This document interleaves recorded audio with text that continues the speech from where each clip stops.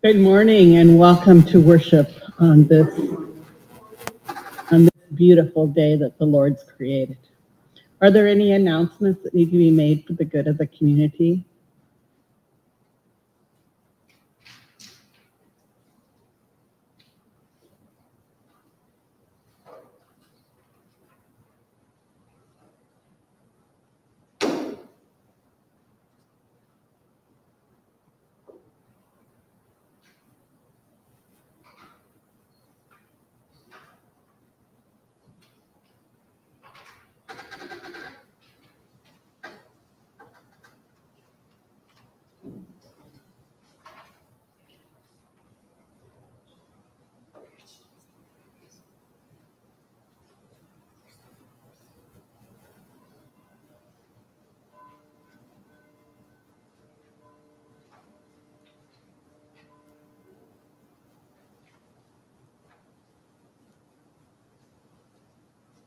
Please rise if you're able. The Holy One raises up the poor from the dust and lifts the needy to inherit a seat of honor. For the pillars of the earth belong to the Holy One. Oh, on them God has set the world. Exalt him.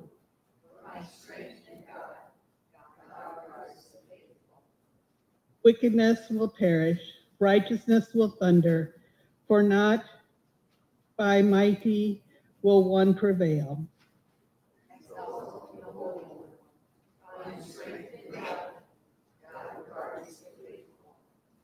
The worship of the Holy One through grief and gladness, in the despair and hope, in peace and trial. Exalt the Holy One, find strength in God. Let us pray.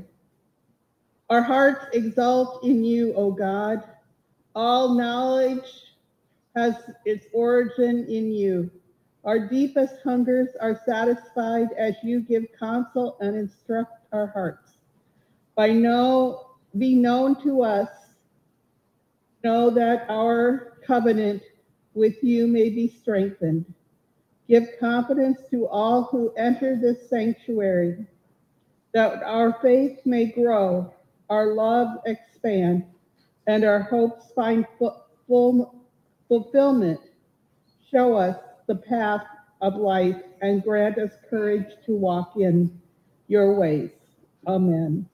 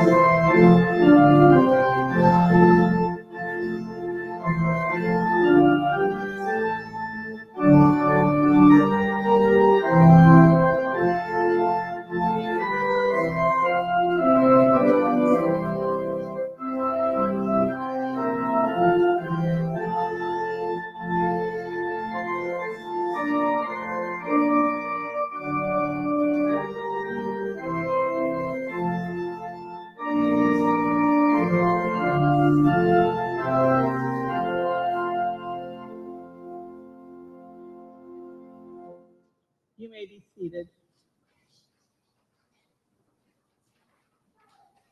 Let us approach our God in all truth, confessing the deeds and destructions that have kept us from honoring God and have divided us from other human beings. We cannot undo all the wrong we have done, but we can be cleansed from the evil senses to live a more wholesome and joyous life. Let us pray. Almighty God, we confess the arrogance of your doubts and the falsity. Ask you to pray.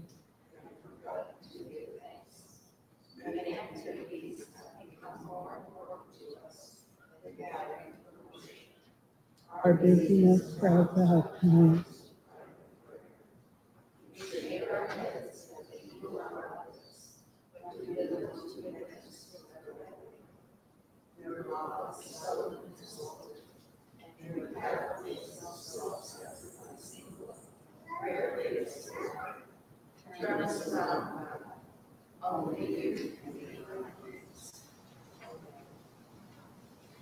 The Holy Spirit renews in us the covenant we have made with our God, offering us forgiveness and reassuring us that our lawless deeds will be remembered no more. The law of God is planted on in our hearts and written on our minds, so love and good deeds may become second nature to us. We are set free to express gladness and to encourage one another. Now have the reading of Scripture.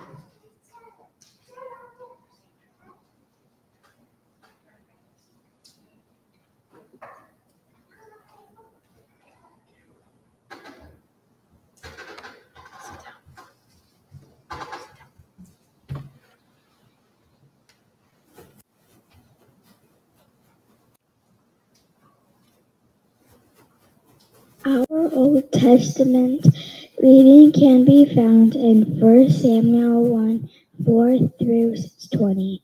On the day when Elkanah sacrificed, he would give portions to his wife Peninnah and to all her sons and daughters.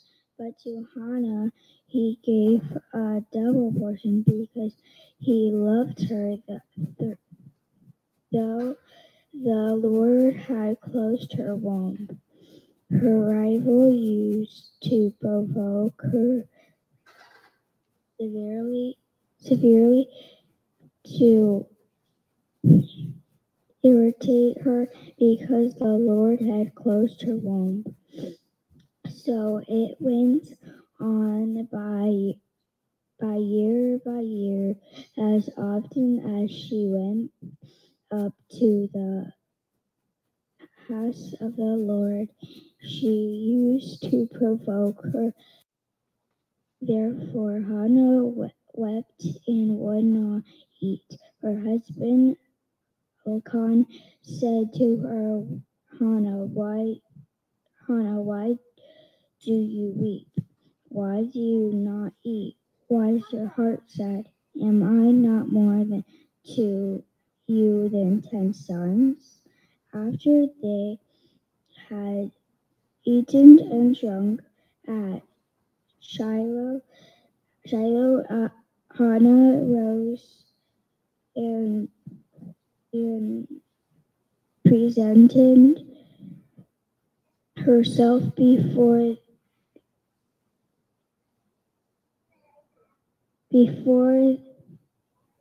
the Lord. Now Eli the priest was sitting on the seat beside the doorpost of the temple of the Lord. She was deeply distressed and prayed to the Lord and wept bitterly. She made this vow, O Lord of hosts, if only you will Look at the misery of your servant and remember me, and not forget your servant, but will give to your servant a male child. Then I will set him,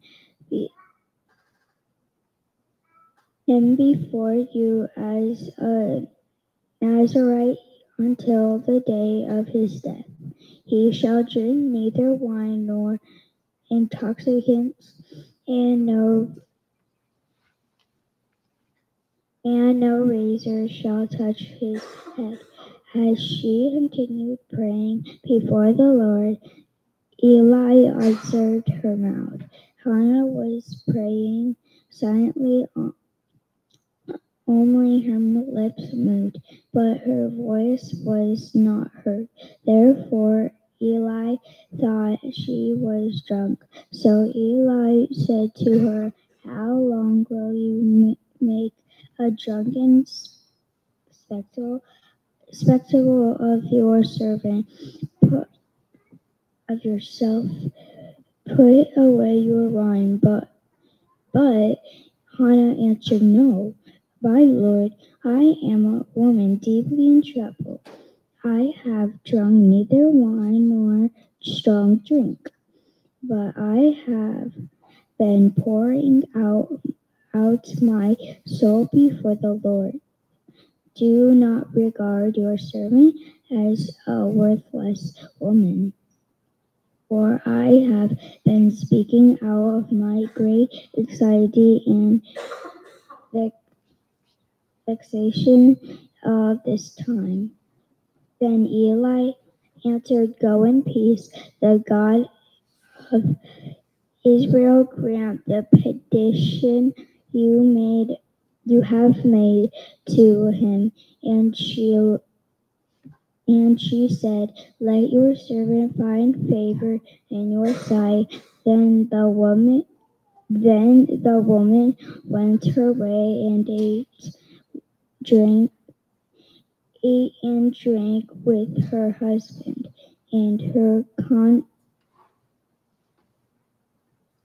conscience was sad no longer. They rose early in the morning and worshipped before the Lord. Then they went back to their house at Ramah. Elkanah knew his wife Hannah, and the Lord remembered her.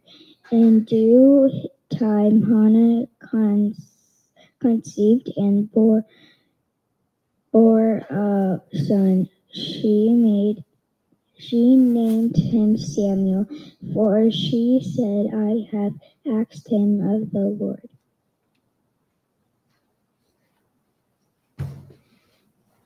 The Gospel of our Lord Jesus Christ according to Mark 13, verses 1 through 8. As he came out of the temple, one of his disciples said to him, Lord, teacher, what large stones and what large buildings? Then Jesus asked him, do you see these great buildings? Not one stone will be left here upon another. All will be thrown down. When he was sitting on the Mount of Olives opposite the temple, Peter, James, John, and Andrew asked him privately, tell us, when will this be, and what will be the sign that all these things are about to be accomplished? Then Jesus began to say to them, beware that no one leads you astray. Many will come in my name and say, I am he, and they will lead many astray. When you hear of wars and rumors of wars, do not be alarmed. This must take place, but the end is still to come. For nation will rise against nation, and kingdom against kingdom. There will be earthquakes in various places. There will be famines. This is but the beginning of the birth pangs. May God bless the reading of his holy word.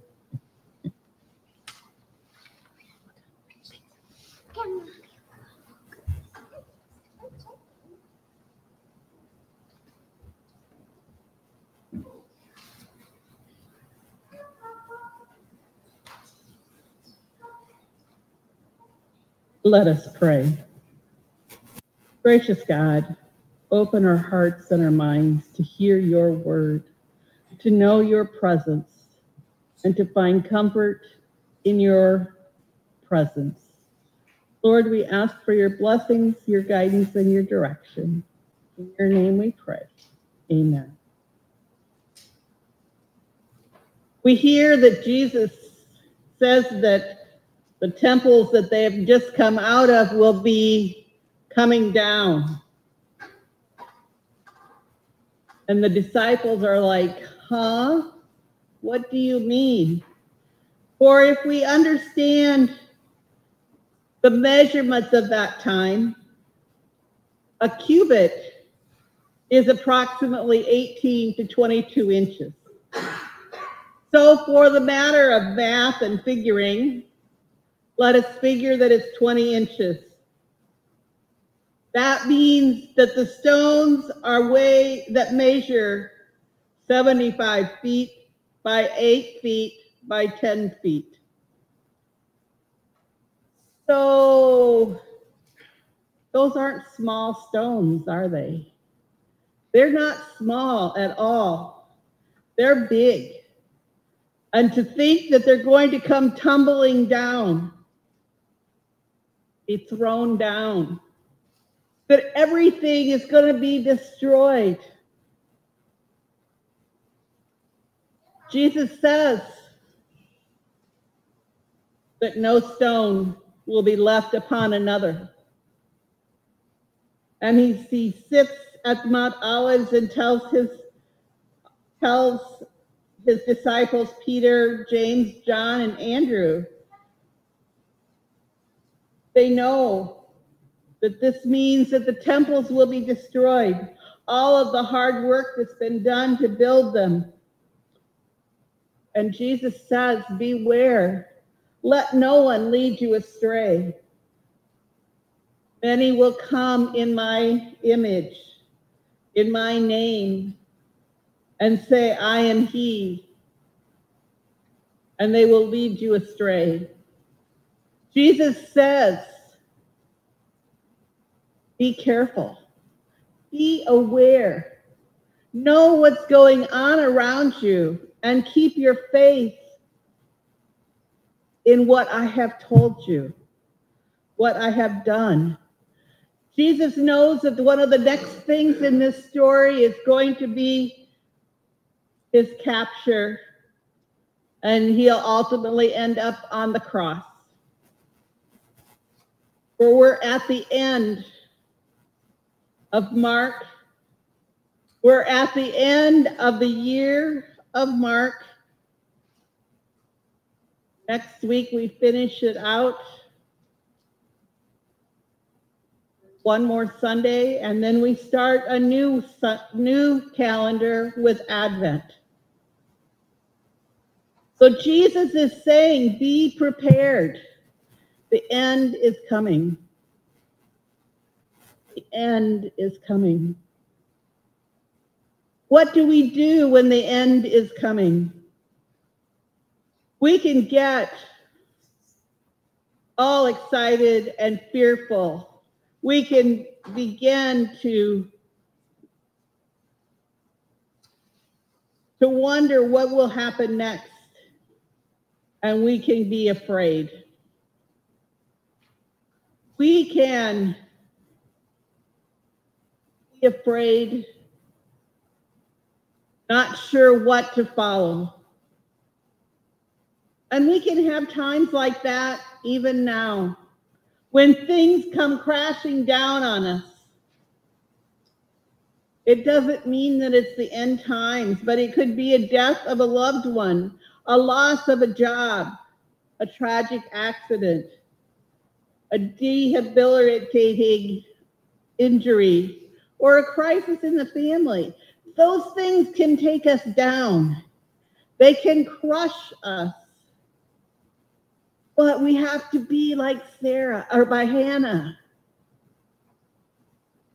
We have to go to the Lord and ask the Lord for guidance and presence. Things that are going to happen. But God is there and says, I am. I am here to walk with you through all of the trials and tribulations. I walked with Hannah through her trials and tribulations. Hannah a young woman who was married to Elkanah. Just say those words real fast, and then nobody knows if you said them exactly right or not. And so then he was also married to another woman who had many children. And she liked to give Hannah a bad time because Hannah had not had any children. And in the time of Hannah and Elkanah, it was important that you had men in your family. For men were who were going to take care of you and provide for you. And if something happened to Elkanah and she had no sons, she would be left to survive on her own, which would mean that she was dirt poor, mean that she had nothing left, mean that she was on her own in a world that was not kind to women unless they had a protector of a man.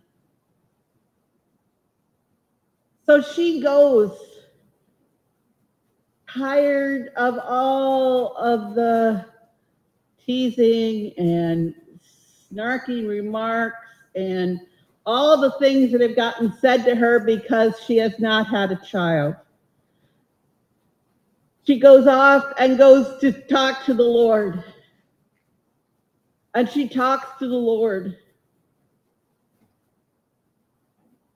And she talks to the Lord. And she talks to the Lord.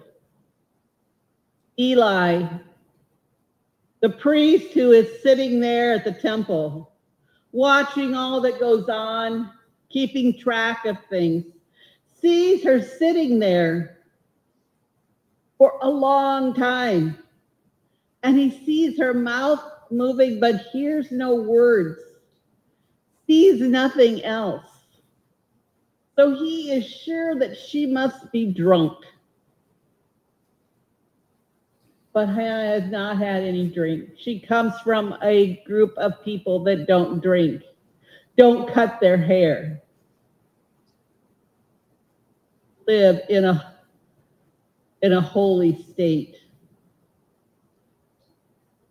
And Eli gets after her and says, "Go away, drunken woman."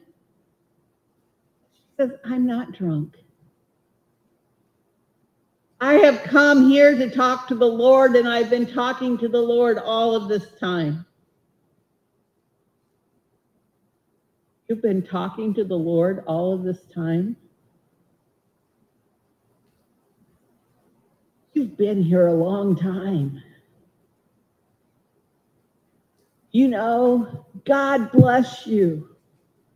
And your prayers, your requests be made so.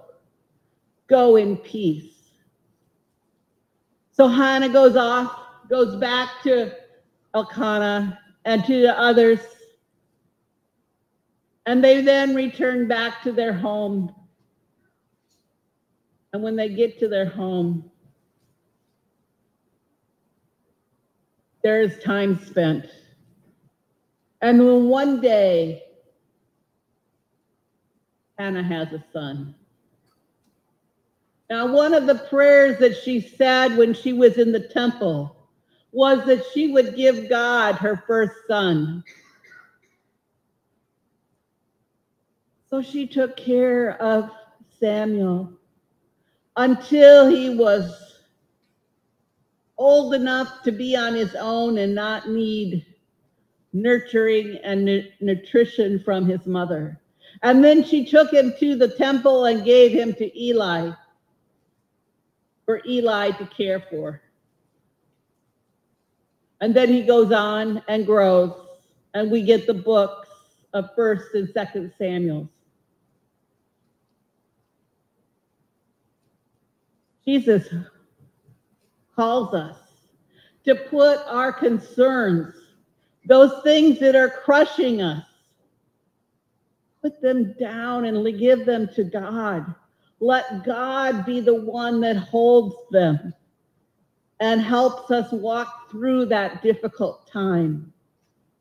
Just as he helped Hannah walk through a difficult time, he helps us walk through difficult times.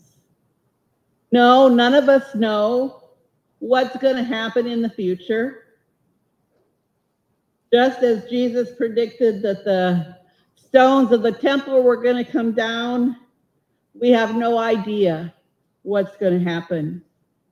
But we know that if we trust in God and put our faith in Jesus Christ, we will be able to walk through whatever crushes us and come out stronger on the other side. So therefore, follow Jesus. Follow God's commandments and God's presence and walk with God. Let us pray.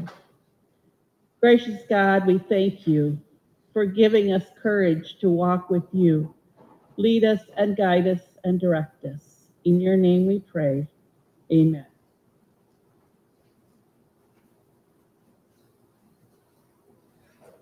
Please stand for the hymn of reflection for the beauty of the earth.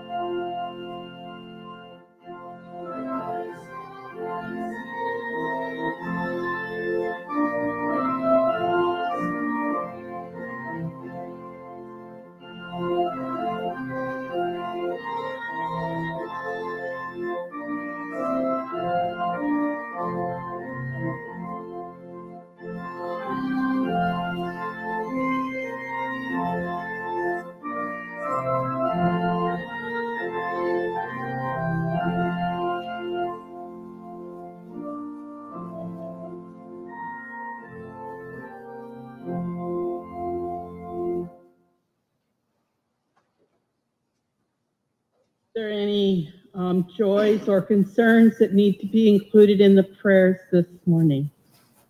Yesterday, there were funeral services for Janet Kurtz and also a memorial service for John Burkhardt. Please keep their families in our prayers.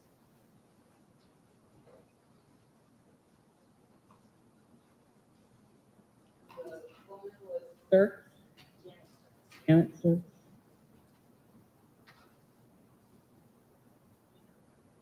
The other?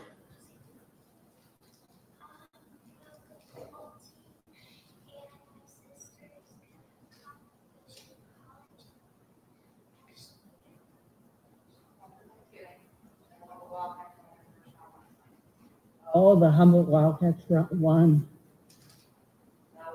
Pray for the next team. Yep. Mhm.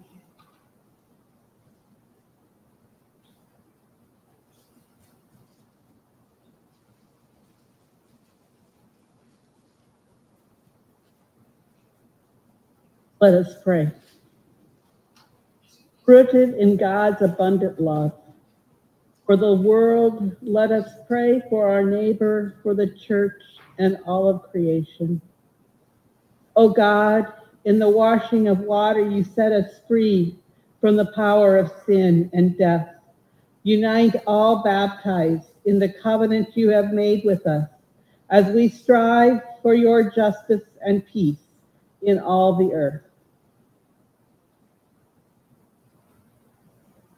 By your merciful might, you sustain all creation.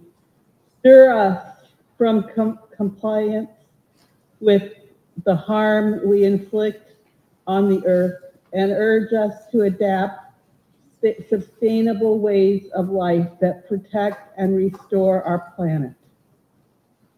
With the selfish power, you protect all who take refuge in you.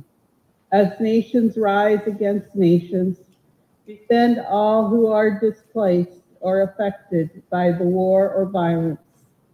Empower all people and nations to pursue peace. In your presence, you give fully of joy. Care for all who feel joy distant. Be present with people experiencing depression, anxiety, addiction, and all mental illness. Bring them healing and wholeness.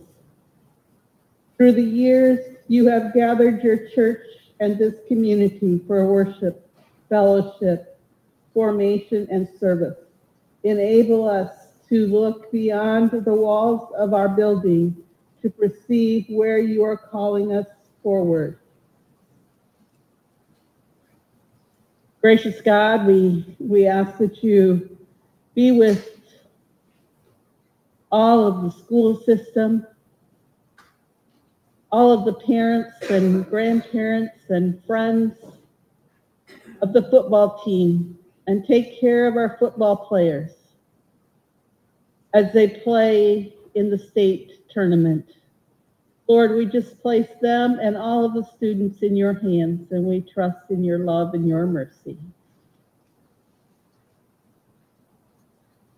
And Lord, it's with thanksgiving that we remember John Berkemer and Janet Sirks and all of those who have passed before us. We remember the saints and the angels who delight in your everlasting presence. As they live lives, inspire ours, provoke us always to love and hold fast to the confessions of your hope in you. We offer our prayers to you, gracious God, trusting in your boundless love and all that you have made through Jesus Christ, our Savior. Amen. And let us continue with the prayer that was taught, that all were taught. Our Father, who art in heaven, hallowed be thy name. Thy kingdom come, thy will be done on earth as it is in heaven. Give us this day our daily bread, and forgive us our debts, as we forgive our debtors. and lead us not into temptation, but deliver us from evil. For thine is the kingdom, the power, and the glory, forever and ever. Amen.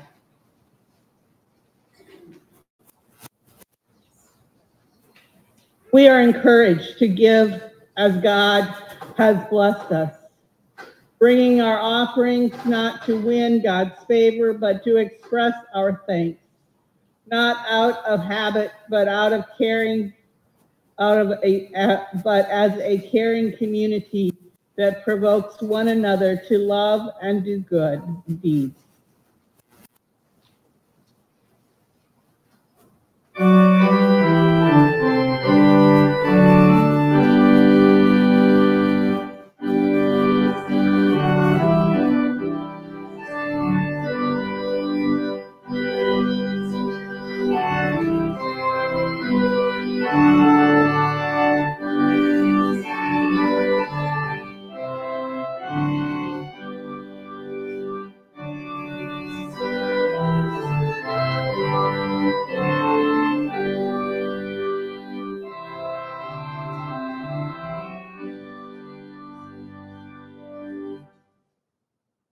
Let us pray the prayer of dedication. Our hearts are glad and our souls rejoice in the opportunity to share. Here are the fruits of your generosity and on our hard work. In thanks for the perfect offering of Jesus Christ, we bring ourselves with our gifts. Show us to come in our efforts to build wholesome relationships, extend our church, minister in your name. Our parting hymn is Now Thank Thee All Our God, and it's on 374.